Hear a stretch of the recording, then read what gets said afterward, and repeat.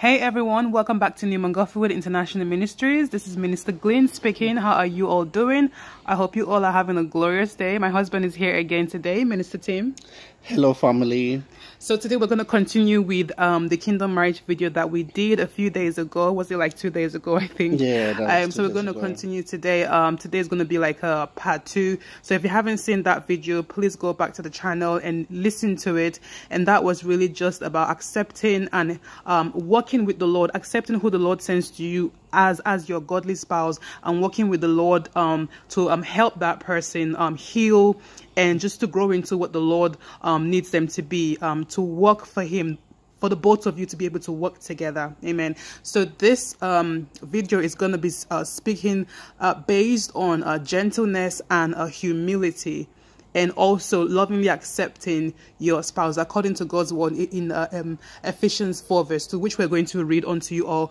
So first of all, we want to say welcome to any of our first timers. If you're here for the first time, welcome to Newman Gopherwood Ministries, and please click on the subscribe button so that you don't get to miss any of our videos. And to all of our returning subscribers, thank you so much for being here again. God bless you all. To every tither, to every giver and sower, God bless you all too in Jesus' name. So now we're gonna pray again, because we've already prayed, but we're going to pray again with you all as a family, and just welcome the Holy Spirit, and then we're going to get right into the word. So Minister Tim, please can you lead the prayer for us? Thank you, darling. Our Heavenly Father, we thank you. We give you all the glory. We thank you for your love, for your grace, for your mercy. We thank you for a time like this, oh God. We thank you because we are about to give your word out to your people. Father, as your word go out to your people, they will receive it. Amen. In your heart, in the name of our Lord Jesus. And your word will transform them, and your word will change them forever. Amen. In the mighty name of our Lord Jesus Christ of Nazareth. Father in heaven, as we're about to talk about kingdom marriage, oh God, Father, let this word make an impact into someone today in the name of our Lord Jesus. Amen. May this word make a difference into somebody's life today. Amen. In the mighty name of our Lord Jesus Christ of Nazareth. We thank you, blessed Thank Father. You, Lord. We give you all the glory. Amen. Be thou be exalted. Be thou be praised forevermore. Amen. In Jesus' mighty name we have prayed. Amen. Hallelujah. Praise so God. I'm going to read from Ephesians 4 verse 2. So if you have your Bibles, please turn to Ephesians 4 verse 2. And that says, "Be humble and gentle in every way. Be patient with each other and lovingly accept each other." Be humble and gentle in every way. Be patient with each other and lovingly accept each other. Praise God. Hallelujah. So like we said already, this is going to be a part 2, and we'll focus on being humble, gentle, and loving unto your kingdom spouse, and this word will serve as a continuation of our previous video. Hallelujah. So what this word is really about is just to help those of you that are about to go into a kingdom marriage, a godly marriage, and those of you that are already in marriage, to understand that when it comes to speaking to your spouse, the Lord doesn't want you to be disrespectful. The Lord doesn't want you to be harsh. The Lord doesn't want you to be cruel. The Lord wants you to be humble. The Lord wants you to speak to your spouse in a godly manner. The Lord wants you to speak to your spouse in a respectful manner, in a loving manner, in a gentle manner, in a kind manner. Praise God. Amen. So that is what we want to encourage you all to do as you are preparing to go into marriage, because those things, they can cause so much friction. How you speak to your spouse, how you speak to your husband, and how you speak to your wife. If your husband or your wife does something to offend you, or you find out something that they did that upsets you, what you need to do is to calm down and really just do what Jesus would do, because Christ is not going to come at you, screaming at you because you did something wrong yesterday, because you sinned yesterday. He's not going to come screaming at you. So God doesn't want you to be yelling at your spouse. God doesn't want you to be raising your voice at your spouse. God wants you to go to your spouse in a quiet manner, with a quiet tone, and address the issue at hand. Right, Minister? Yes, that's true. God just wants you to be humble to your wife or to your husband. God wants you to have this calm spirit to your partner. Okay, you don't need to be harsh. You don't need to be rude. Okay, God bringing both of you together is for his purpose and for his own reason. Okay, so the enemy will surely come to attack, because the devil is always out there and looking. That's why the Bible says that is it like a roaring lion searching, looking for who to devour. So you don't have to give the enemy any room to come into your home or into your marriage. Okay, because the devil is after marriage. Is after to destroy, cause confusion in so many people's marriage. Okay, and if you are so prayerful and you are closer to your Father, you will know when the enemy is coming to attack. You will know when the enemy is coming to cause confusion in your marriage. So that's why you need to be closer to God. You have to study your Bible. You have to pray, read your Bible, worship songs. So these things help you.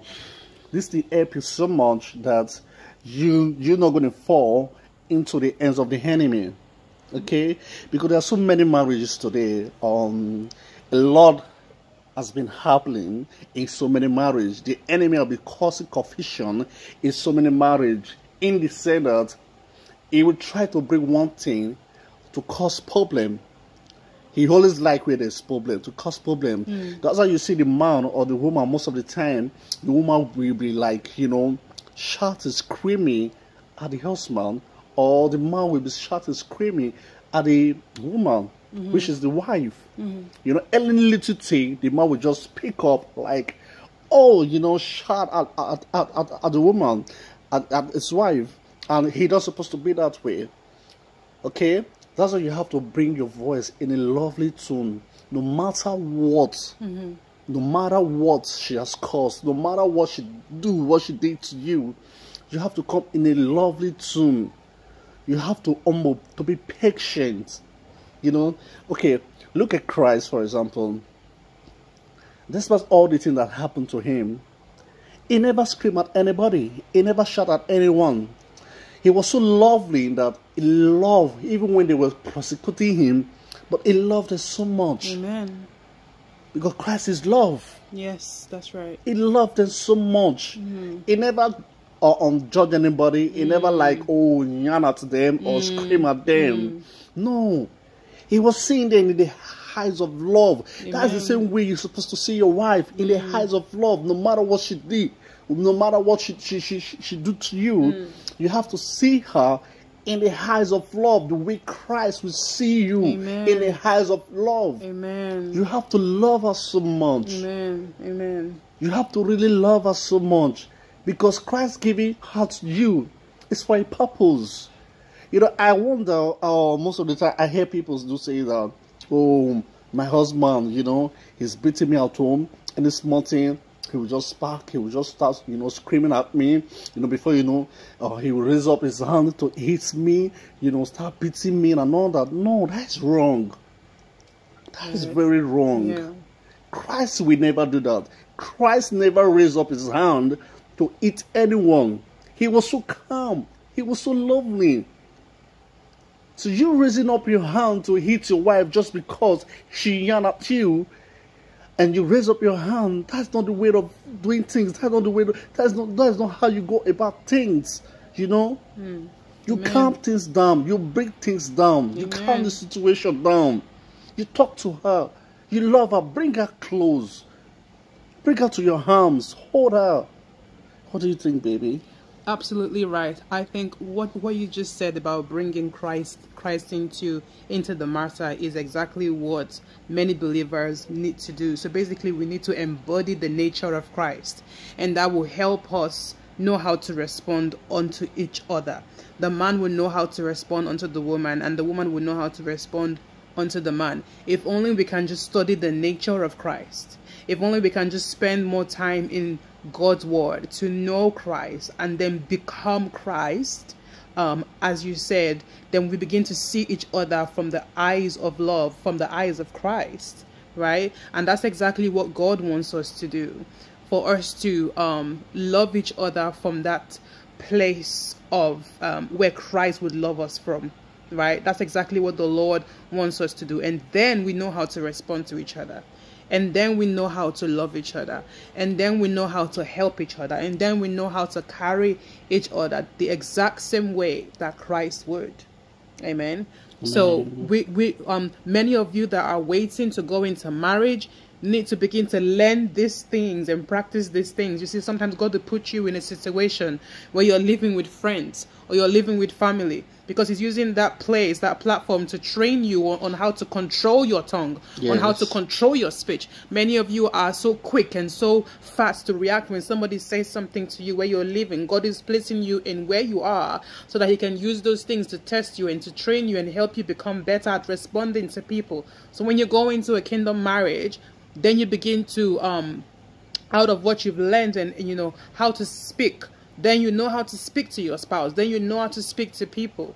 Many of you are too hot-tempered. You know, God wants you to have a quiet and a calm spirit. God wants you to be humble with your you know, character. God wants you to be gentle with your words, as Ephesians 4 verse 2 says. It says that we should be gentle unto the other and lovingly accept each other.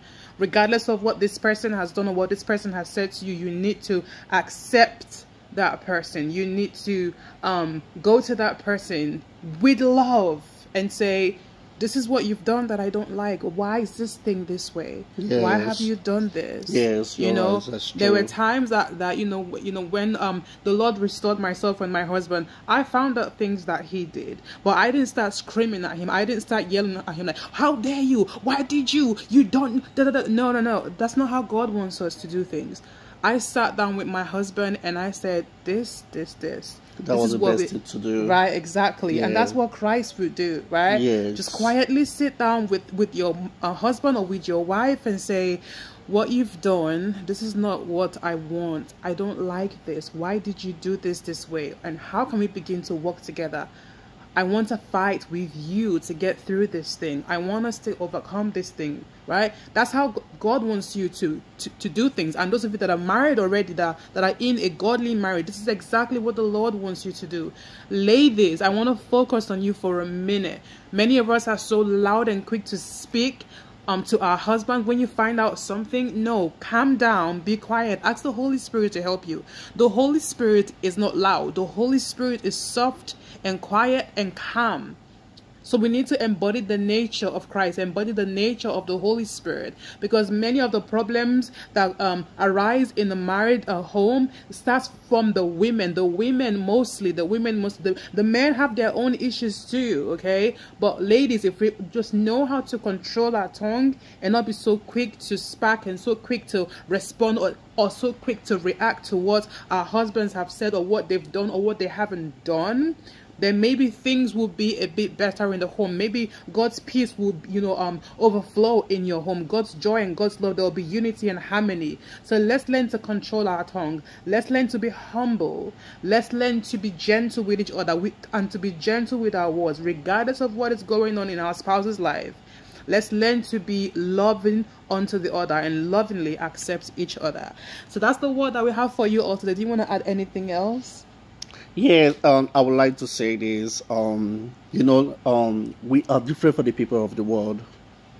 Amen. Okay, we are different from the people of the world. That's true. So that's why we need to invite the Holy Spirit in our life, not only our life, in our marriage as well. So when you invite the Holy Spirit into your home, into your marriage, you find out that things will work out differently. And things will work out the way you want it to be. Amen. If you want to have a good home, a home where there's peace, home where there's love, and a home where there's no quarrel, where there's no fights, you need to walk with the Holy Spirit. Amen. And by the time you walk with the Holy Spirit, He will help you. He's going to help you. That's what the Bible says. He's our comforter. He's always there to comfort us. And our helper, And he's our helper too. He's always there to help us in every way. Amen. In our life, in our marriage, in our home, in our family. Amen. It's the only way you don't invite the Holy Spirit into your home. That's the only way you start having problems. That's the only way you start finding fault in your marriage. You start finding fault in a man, like, oh, I don't know you're like this. I don't know. Oh, I suppose I know you're this. Suppose I know you're this way. Oh, I would have not married you. I would have not got into this marriage. No. No. That's not the way things are supposed to go. That's not the way things are supposed to be. You know? So that's why you need to invite God. When you find any lack in your husband, or the man, when you find any lack in your wife, what you need to do, call your wife. Sit her down. Speak to her. Talk to her. She's your wife. God joined you both together for a reason and for a purpose. You know, love her. Love her the way Christ will love you. Amen. Never you raise up your hand to hit her. Never you shout on her. Respect her. Respect her for who she is. Amen. And vice versa, then, you know, for the women too. For the women too. You need to respect your husband. Amen. Amen. You need to give them that same respect. You know, be humble, be calm. Amen. By the time you start doing all those things, you will now find out that you have a lovely home, a lovely marriage, you know, a lovely family together. Amen. Absolutely. Absolutely. I agree with what you said, your last point about, you know, inviting the Holy Spirit and just having the Holy Spirit come and take center place in the marriage, because I mean the fruits of the Spirit is a peace, a joy, love, and all of those things, right? And the Holy Spirit is the spirit of peace. The Holy Spirit is the spirit of joy. The Holy Spirit is the spirit of love. Yeah. That is God's spirit, okay? And all of these wonderful things are in the Holy Spirit and comprised of the Holy Spirit.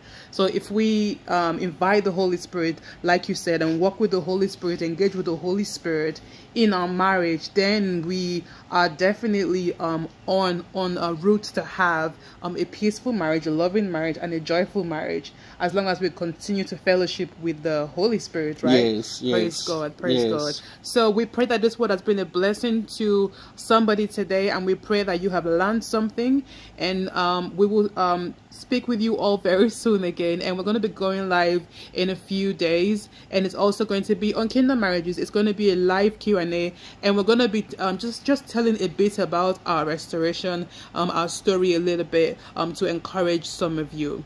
So until next time, you all, we will see you soon. If anyone here has not given their lives to Jesus, please say this prayer of salvation with us today. This is the end time. God loves you so much. Draw near unto Jesus Christ, because he is the way, the truth, and the life.